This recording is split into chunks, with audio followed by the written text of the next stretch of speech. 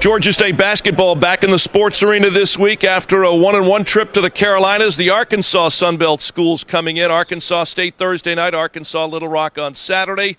It's this week's Inside Georgia State basketball. Today we're talking to assistant coach Claude Pardue. Claude's been a part of the program now for quite some time, 8 years under head coach Ron Hunter. Prior to that was a graduate assistant under Rod Barnes, and great to have you with us. And Georgia State basketball coming down the stretch here, looking for that 20th win. The Arkansas schools in here this week and coming back from the Carolinas. Yeah, it should be a fun weekend. Arkansas schools, we haven't seen them yet. We saw them last year, but new teams, new coaches. Little Rock has a new coach. Arkansas State is coaches in his second year, but they're competing. Everybody's competing for that spot going into the conference tournament, and everybody's going for that seed. We're trying to win the league, and they're trying to get right in the middle of the pack, trying to move themselves up. Seems like a lot more parity in the Sun Belt men's basketball than we've seen in quite some time. There's not really just one or two dominant teams. Yeah, me and Coach Hunter were speaking about this within the last couple of days. The parity, I've been here for 8 years under Coach Hunter, and in the Sun Belt, this is year number 6. And this is probably the most parity we've seen in the league. Usually there's guys at the top, teams at the top, and then teams at the bottom, and everybody else in the middle. We feel that everybody can beat everybody this year from 1 down to 12. Let's talk a little bit about your time at Georgia State. Again, 8 years here with Coach Hunter. Prior to that, as I mentioned in the open, a grad assistant under previous head coach Rod Barnes. Georgia State has come a long way in a relatively short amount of time, hasn't it? Yeah, it's amazing. I got here in the summer of 2008, and even the facilities at the time were so different, but the way we've been winning, we've won on a national level. We've been in the NCAA tournament. We've beaten SEC teams this year. We never answer, where's Georgia State anymore. When I first got here, it was, where's Georgia State? You had to remind them that it was in downtown Atlanta. Yeah, we're in Georgia. Yeah, we're in downtown Atlanta. We never get asked if we're in Statesboro anymore. So that's a welcome question. Now we're excited to tell people who we are, what we're about, and most people know. I didn't know. Is there a school in Statesboro? I guess we'll find out here in a couple of weeks when Georgia State makes the trip down to Statesboro for the final game of the regular season.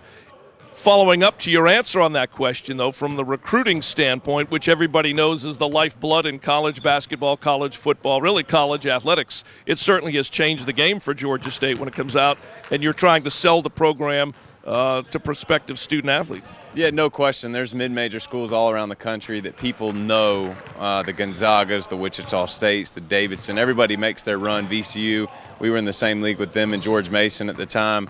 But people know Georgia State in the Southeast. We've been able to get some guys from the Midwest, Justin Roberts, Corey Allen from the Midwest, and Jeff Thomas, Jordan Tyson, those guys from Ohio. And it's not just Georgia. We've focused on recruiting Georgia kids and having Georgia kids in our program.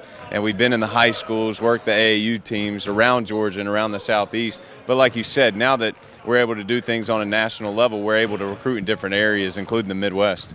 All right, let's focus in on the two games coming up this week back here in the arena Thursday night. You got Arkansas State, and then you've got the Scouts Saturday. Arkansas Little Rock will be here. A couple of tough ball games, and as we've said, there's just so much parity in the league this year. You never know what you're going to get. Yeah, and as I said earlier, it'll be our first time seeing them, but we both teams, Arkansas State is led by a great guard in Ty Cockfield, and Little Rock's led by Rajon Tucker, both high-scoring guards, and a little bit different. Cockfield plays more of the point guard, and Rajon Tucker for Little Rock plays more of the 2-3, shooting guard, small forward on the wing some. But both led by high scorers, right? They're both top 5 in the league in scoring, and we're going to put our efforts into guarding them and doing the best we can, playing to their tendencies. But don't miss out on what we do, right? We play our system, and we do what we do. They're going to have to come in here. They're going to have to knock us off. But we're hunting this. We talk about it all year from day one, and we're still up towards the top, so we're talking about this conference championship. All right, as always, appreciate it. Let's have a good week against the Arkansas schools, and then we'll go to Statesboro. And it's senior night. Senior night Saturday, right? We're honoring Jordan Tyson, Jeff Thomas, Malik, and Devin Mitchell, who've had special careers here. So we're excited about the weekend. Thanks. All right. Want to thank Claude Pardue, Georgia State assistant basketball coach, again Thursday night, Arkansas State, Saturday afternoon, Arkansas Little Rock. As Claude said, senior night, so we look forward to seeing everybody here at the Georgia State Sports Arena. For Claude, I'm Dave Cohn. This is Inside Georgia State Basketball.